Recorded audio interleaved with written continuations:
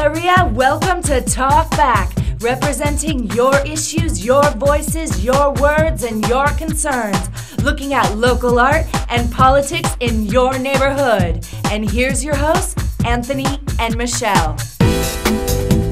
We want to welcome you all to Talk Back. This is the brand new talk show for the Bay Area. Yes. We're going to focus on art, politics, culture, entertainment, sports, life, everything, but how it pertains to you and everyone else that lives in this unique place we call the East Bay. I'm Anthony. And I am Michelle. Yes, Anthony, thank you. Brand new show, Talk Back. The show is a little different than some of the other shows you'll be seeing out there. Not your average garden variety show. Most importantly, we've got some great special guests, local guests. We've got some reports, street beat, let you know what's out there, some feedback, voices from some locals, and we want mostly involvement from you. So please give us a call. Check out our website, www.talkbackcentral.com, and let us know how we're doing. Give us some ideas, some feedback. We would love to hear from you and see what you think. Now, today's topic is Cantonese opera. Do you know anything about it? I know I don't. I don't know too much about Cantonese opera. Luckily, though, for you and for me, we will be having some great guests. We've got a local performer who is young, let me tell you, young, but very charming. We also have somebody else who is a leader in educating the local youth on San Francisco performing arts, and specifically at the San Francisco Performing Arts Library and Museum. As well, we will have our lovely lady, Charity Tews, who is on the street giving us some voices and feedback on our Vox Pops. But first, we have a feature on Cantonese opera. Maybe you'll learn something. I know I'm going to pay attention. Check this out. Yes.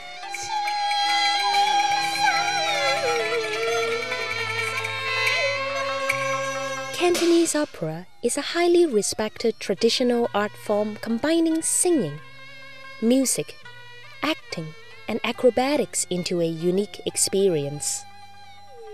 It tells stories about Chinese history, culture, traditions, and philosophies, and represents the culmination and distillation of more than 2,000 years of Chinese civilization. Cantonese opera served as a close tie to the Chinese immigrants in America and their culture by retelling familiar stories from history, popular literature, and religion in their mother tongue, and eased the lonely immigrants' nostalgia. Although Chinese immigration to the Bay Area has continued for more than a century, the Cantonese opera has seen a decline in interest. It is certainly sobering to see a traditional art form once vibrant in past centuries, struggling to find a place in today's popular culture. Perhaps we need a Cantonese opera revolution to preserve the ancient art from vanishing and have it reflourishing in the Bay Area. 我如果參加粵劇界呢，真係好耐啦。我由細個已經跟住我爸爸，就已經係喺劇團長大，可以講係。咁我哋嗰陣時亦都好艱苦，因為嗰陣時我哋嘅佛山青年劇團係半工讀嘅，就係白天學練功，夜晚做戲，好辛苦。咁啊，但係我哋一早起身咧，未天光咧，我哋就要起身咯喎。起身咧，我哋就要跟啲師傅去嗌聲啊，練基本功啊，咁樣就一早咧就要大家集體一齊嚟練嘅。我最初我唔知道美國係有呢個粵曲啊、粵劇啊，唔知，完全唔知，所以我真係連一首曲我都冇帶嚟嘅。即一首粵曲我都冇帶嚟，我諗住西方嘅國家係冇東方呢啲咁樣嘅文藝嘅色彩嘅。自從有卡拉 OK 之後呢，的確我哋嘅粵劇戲劇係好似雨後春筍咁樣。咁結果呢，我而家一搞呢，就已經係搞咗8年啦。呢個紅豆戲曲，當然我自己係付出咗好多精力、好多勞力、好多心血，但係呢就好似覺得自己都未曾應該卸擔子嘅時候咯。希望今後能夠搞得更好，使到我哋東方嘅文藝喺呢度西方發展得更好，呢朵花開得更鮮豔咯。I was first exposed to the Cantonese opera when I was back in Hong Kong, where my grandmother is also always taking me to watch the Cantonese opera show, during Chinese New Year celebration. And after I immigrated to United States, I have not really get into this art until about 6 or 7 years ago. That one of my friends that get me into Red Bean Opera House, where I first know Master Sifu Leung Qing Sifu, and I kind of getting myself into this art, and that's where I start my first performance with the Red Bean Opera House.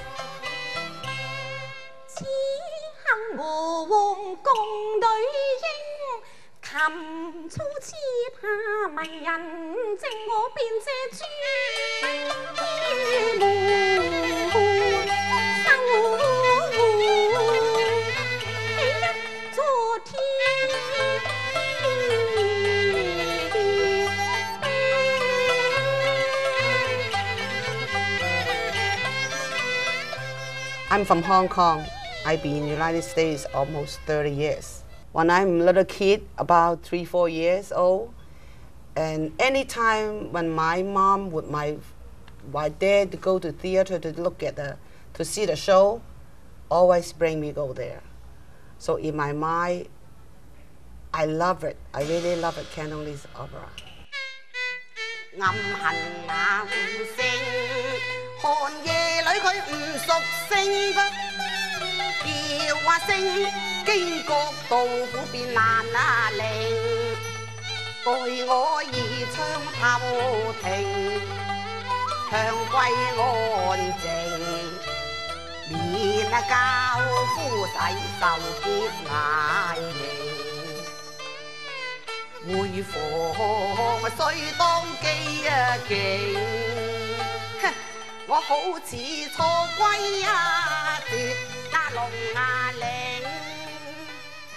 Whenever you make up a skit program or long play program, the background, the beautiful costume and the makeup is very special.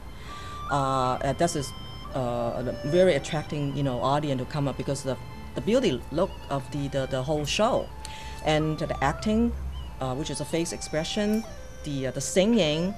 The coordination with the scripts and the lines, and also the movement had to be all coordinated very, very hard to be coordinating with over 10 musicians we're talking about.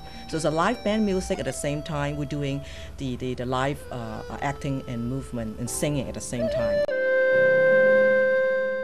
Whenever I tell my friends I'm in Cantonese opera, they're always confused. They're not really sure what it is. Even a lot of my friends that are Chinese that were born here, they're not really sure what it is.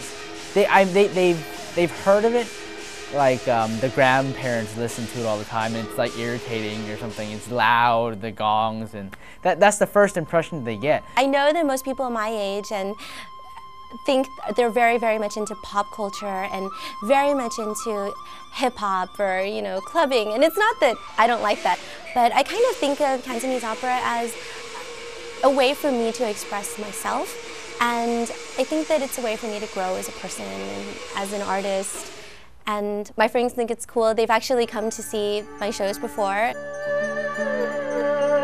Since all the scripts are in Chinese or they're on Cantonese, everything's written in, a lot of the scripts are even handwritten, and I can't read any Chinese. My mom has to physically read each word, and I have to write it down in English, like phonetically write it down, and that's the first step. I have to write it all down, just the sounds, what it sounds like, and then she'll go back and tell me what the meaning is, and then that's still not enough because I'm still not going to remember, and then after that she'll have to nitpick the tones and everything. Because of Cantonese opera, we've become closer.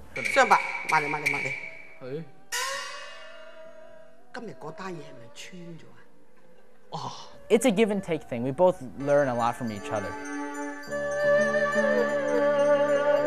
You take Western opera, and that's not sung in English, and still, people in America, people in England, and all over Europe love it and really respect it as an art form. And so I just think that Cantonese opera can go so far, and I would just love to be able to if not myself, but to be able to see other performers perform in front of a wide, mainstream audience. And that's one of my goals as, a performer in this art form.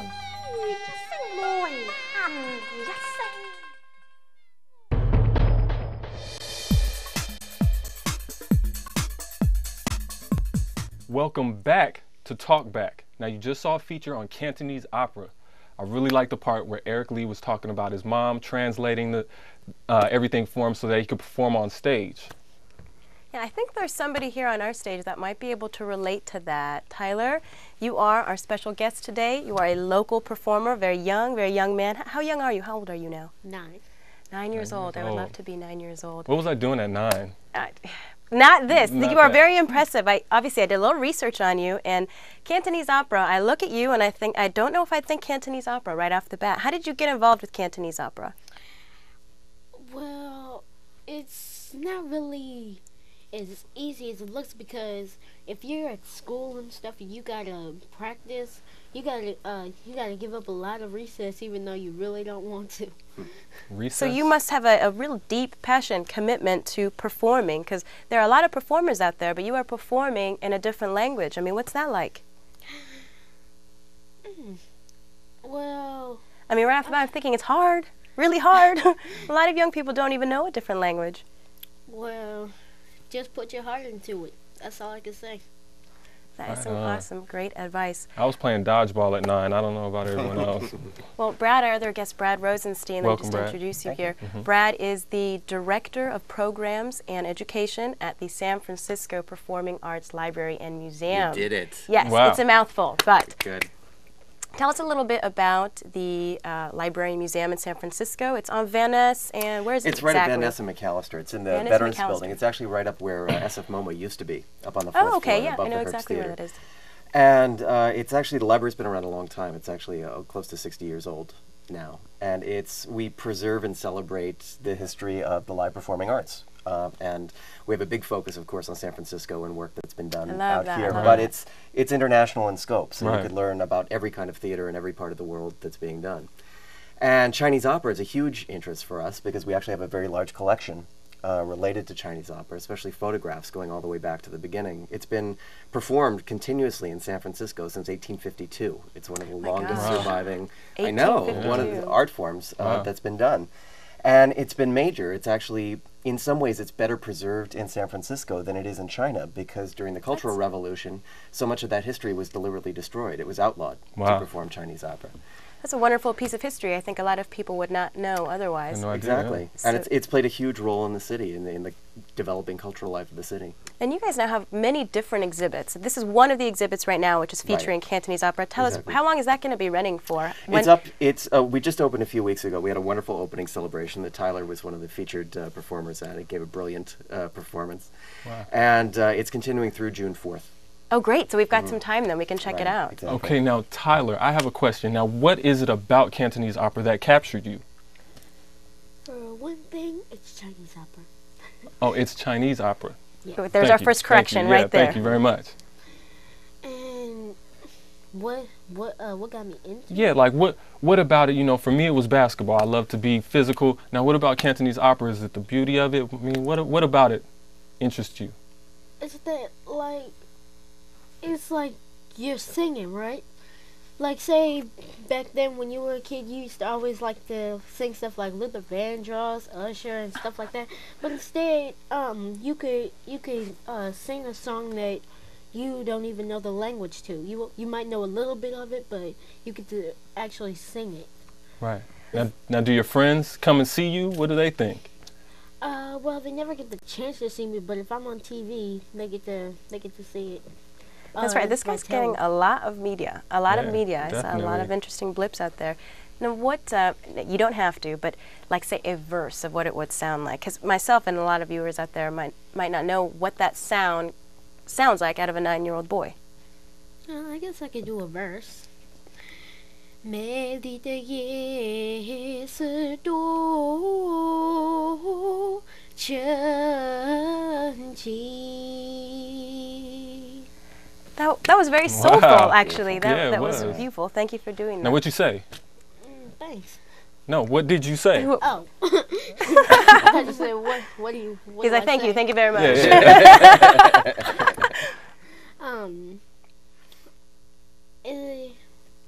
Well, I don't. It might be kind of complex. Yeah.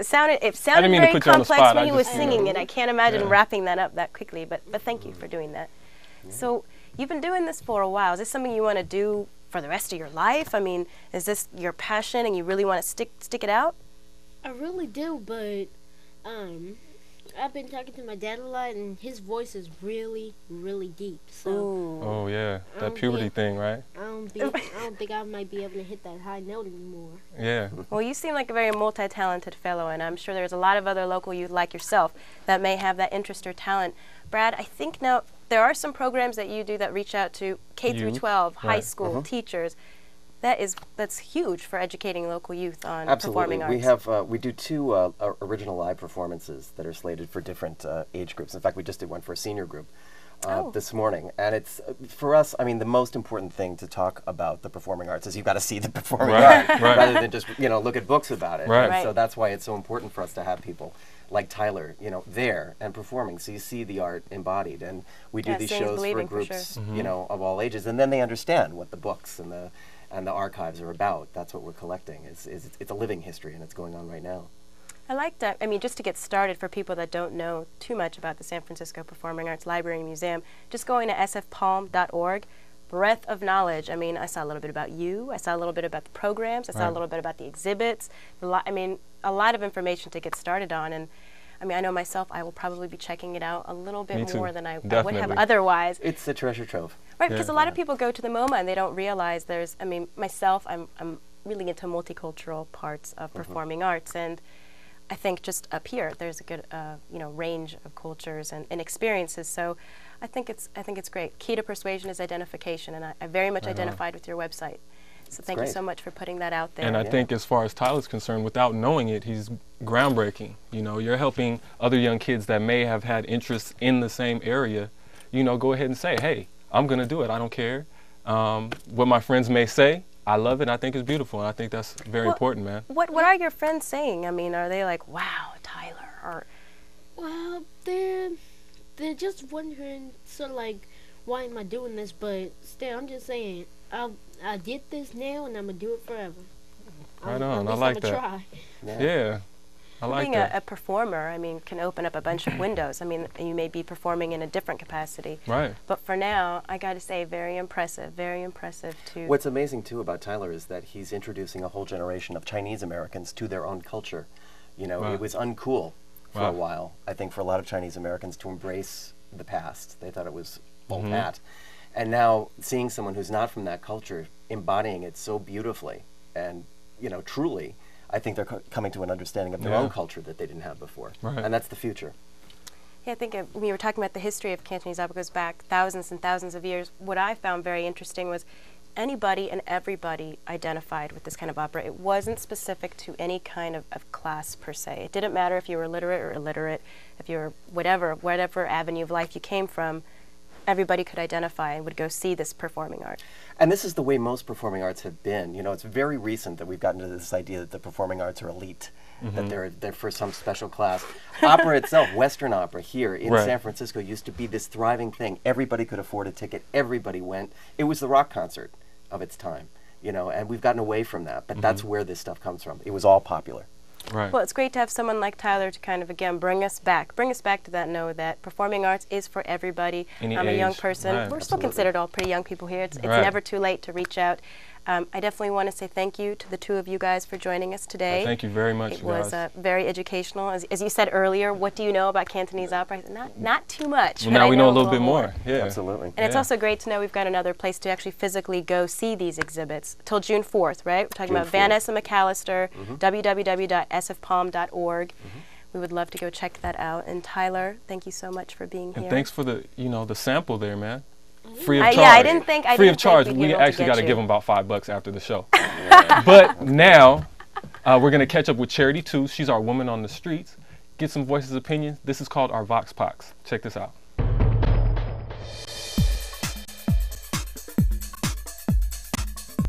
Hey, I'm Charity Twos, your woman on the street, and today we're asking people what they think of the Cantonese opera. So we're here with Ping. Ping, what do you think of the Chinese opera?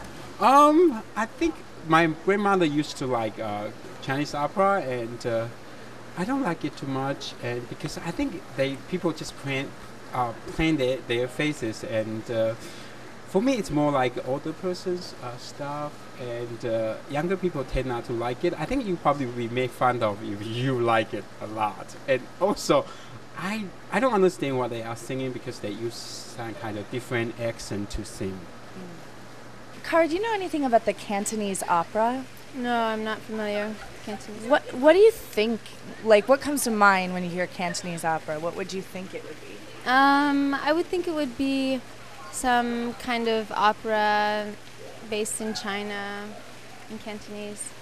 Would you imagine it to be theatrical? Have you seen the images of people with like painted faces and high brows and rows on the side? That comes from Cantonese opera, that style of makeup. All I know is that it sounded like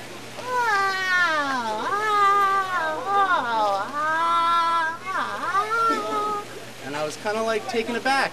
I just didn't expect it to sound that way.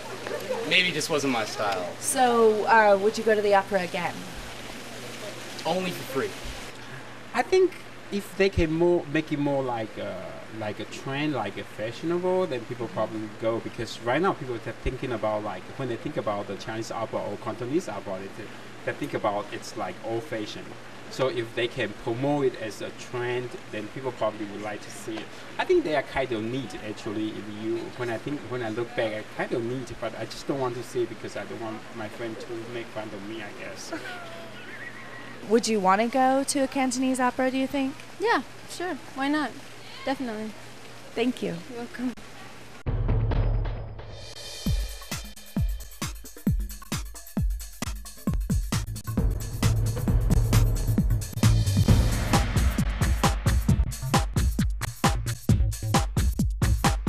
That was Charity. Now we want to thank everyone for joining us with Talkback. Today we talked about Cantonese opera, had some guests. Did you learn anything?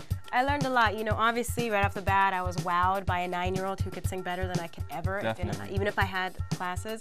Brad Rosenstein from the San Francisco Performing Arts Library and Museum, such a mouthful, was also here. sfpalm.org. That's it. A new great website. I'm going to bookmark there so I can check it out a little bit more. And Charity, gotta love Charity. That woman just, she's out there. She gets what I want to hear. We gotta bring her in the set so you guys can meet her officially.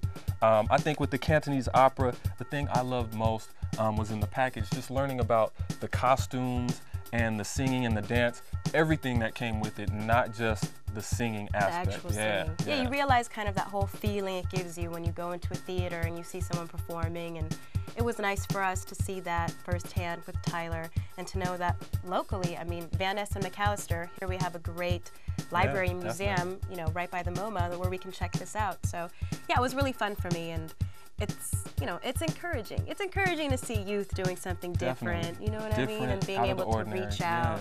So I really did like that very much. Well, I thought you were going to actually sing for us a little bit. I was trying to get Tyler to teach her a little bit. Don't do that. The people don't want to see that. But yeah, I had a really good time, and I can't wait to see, you know, what our viewers are going to think. So definitely check out www.talkbackcentral.com.